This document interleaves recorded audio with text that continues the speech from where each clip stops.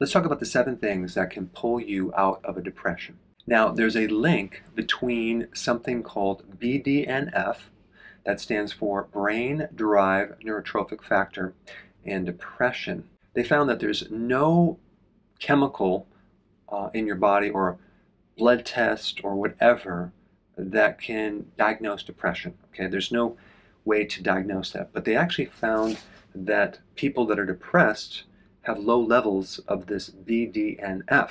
So I'm going to talk about it in this video and talk about how you can enhance it, because all the clinical trials that they try to inject this BDNF into the central nervous system have failed. The question is, how can we enhance it?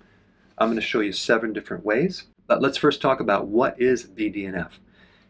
It is basically fertilizer for the brain. Okay? It helps nerve growth. It helps nerve differentiation. So it helps to differentiate what these stem cells or like pre-nerve cells turn into. Also, BDNF helps support the maintenance of the synapses between the nerves. And so BDNF actually works in the synapse, which is kind of like the space between the 2 nerves. So as they communicate, they have a space to actually go back and forth. So the BDNF message is sent and it gets received. So the other part of the nerve can then receive that communication and do what it's supposed to. So BDNF really helps the brain in many different ways. It helps improve your learning. It helps your memory. It helps higher thinking. It helps you think more clearly. It helps you become more mentally alert. It decreases inflammation in the brain. And it also helps the absorption of neurotransmitters like dopamine, serotonin, things that have a direct effect on your mood. All right, so let's talk about the 7 things that you can do to increase this BDNF. Number 1, deep sleep, okay?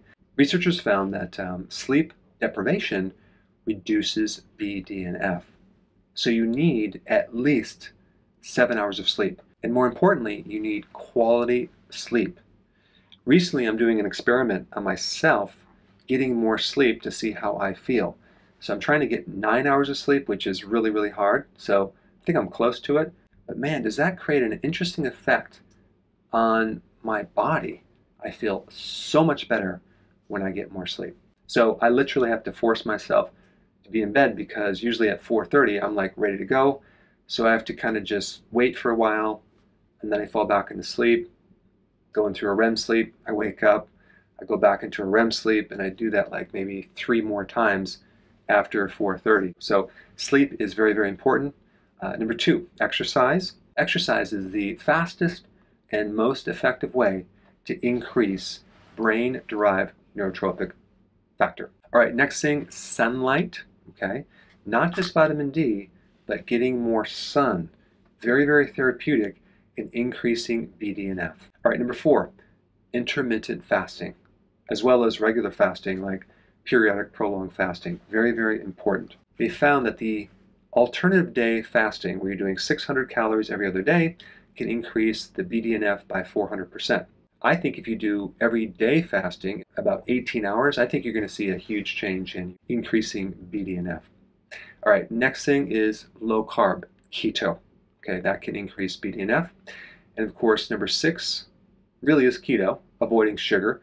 But the action of avoiding sugar directly can help you lose weight. And as someone loses weight, their BDNF increases. And the last thing you can do to increase your BDNF is start taking magnesium or eat foods that are high in magnesium, like larger amounts of vegetables, big salads. Because magnesium is a natural antidepressant.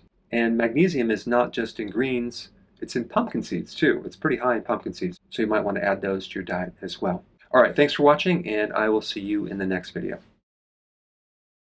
Hey, before you go, if you're benefiting from any of my content, I would love to hear about your success story.